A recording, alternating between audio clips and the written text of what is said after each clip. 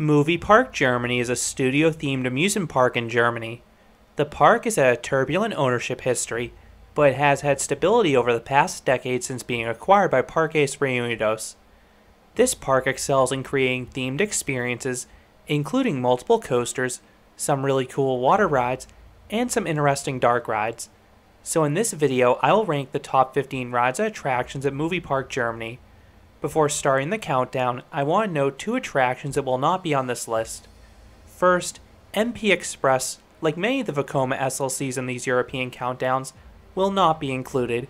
This ride is downright painful and an experience I cannot recommend. Second, the Lost Temple Dark Ride has been closed in both my visits. I've heard this 4D simulator isn't anything too special, but I would have liked to try it had it been open. Starting off the list at number 15 is Jimmy Neutron's Atomic Flyer. This Vekoma suspended coaster features a basic layout, but it features just lap bars and smooth tracking, so it's an enjoyable little ride. Don't expect much force here, minus on one of the turns, but that's perfectly fine for a junior coaster. If you've ridden Frontier City's Steel Lasso, this is the same ride. Number 14, Bandit. This RCCA wood coaster has a reputation as one of the worst coasters in the world. However, I don't think it's nearly that bad. Yes, it's bumpy, but it's not brutal. My biggest issue with this coaster is the lack of speed it navigates the layout. This is a Coney Island Cyclone clone, but this ride has barely any laterals and only some weak floater airtime. Meanwhile, the original is nearly 100 years old, offers some of the most violent laterals of any ride, plus some awesome airtime. Number 13, Fairy World Spin. These mock teacups can offer a dizzying ride if you work hard enough to spin them quickly, which I of course will always do. Number 12, Sidekick.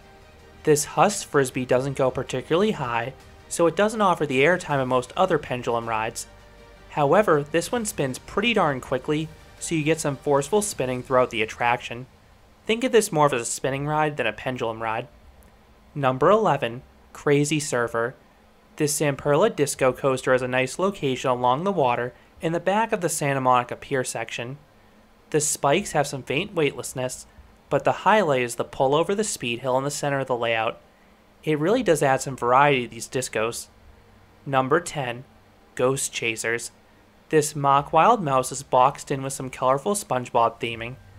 The first half is minimal braking and some good laterals. The second half has some braking, but you still get some faint airtime on a few of the drops. Number 9, New York City Transformer. This Huss topspin has a decent cycle. You get some hang time when the gondola is locked for the initial rotation, then the gondola releases to give you 2 to 3 rapid and forceful flips. This ride doesn't have much in terms of theming, but it offers some nice thrills to contrast with the park's themed offerings. Number 8, Dora's Big River Adventure. This L&T Systems log flume takes place around a colorful rock mountain. There isn't too much other theming, but the rock work goes a long way. The drops in this one aren't too thrilling, but you will get comically drenched. The first drop goes through a tunnel that reflects the splash right back at the riders. Then the second drop is similarly soaking. Number 7, Time Riders. This ride starts off with 2 great pre-shows. They're understandably entirely in German, but I think I know what was going on. I really liked the second one with the large time machine lights and smoke. It was really theatric. The experience culminates in a motion simulator.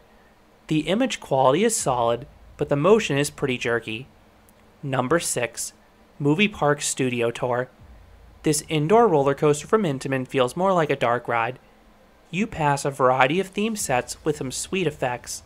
In fact, I wish you moved through some of these scenes slower so you had more time to appreciate all the details. There's a lot to see in here. My favorite show scene was this section simulating a twister with screens and wind. Then there's a cool launch later in the ride where you race alongside a full-size car. Now the coaster section is pretty tame. You don't really get any forces on the launches, drops, or helixes. This ride is all about the visuals, and that theming is some of the best of any coaster. Number 5, Excalibur. This Intamin River Rapids ride is a really poor water ride. The rapids are super weak and barely send more than a trickle into the boat. However, this is a great dark ride. You pass these big ornate set pieces. The detail on the rock statues is breathtaking. If this ride paired those visuals with better water elements, this could potentially be a top 3 ride at this park. Number 4. High Fall. This intimate drop tower is notable for its seating position. Well, more like standing position. This is a stand-up floorless drop tower. This position leaves you extremely exposed, and it's downright terrifying being lifted 20 stories into the air supported by just a nub in between your legs. The views of the park are great, especially because you rotate on the ascent, but the drop is what makes the experience. It occurs with no warning, and it offers a great stomach drop and rush. The landing is smoother than you may expect given the standing position, but one negative about this one is that the tilt function no longer works. I have a review on a similar ride at Six Flags Over Georgia and Acrophobia, and the tilt function makes it one of the world's best drop towers, so hopefully that function can return one day to movie parks. Number 3. Area 51. This intimate water ride is a combination flume and dark ride. The latter is where the attraction really excels, as you pass these big sets with aliens, and then at one point you pass this huge cavern that's being flooded. Then the ride also has 2 drops for variety. Both are super shallow, they feel more like ramps. The outdoor one isn't anything special, but the indoor one messes with your mind because it's in total darkness and you cannot see the bottom as you keep on dropping further. Number 2. Van Helsing's Factory. This Gerstlauer bobsled is one of the world's best wild mouse coasters. Completely enclosed, this ride has some nice monster theming throughout the main layout. The second lift in particular stands out as a variety of beasts lunge towards you. Then the elements are deceptively good too. What this ride lacks in height is compensated by tenacity. You have some very intense laterals at points, particularly in the wild section before the second lift. Then a few hills will lift you out of your seat, and some of the helixes apply some positive forces as well.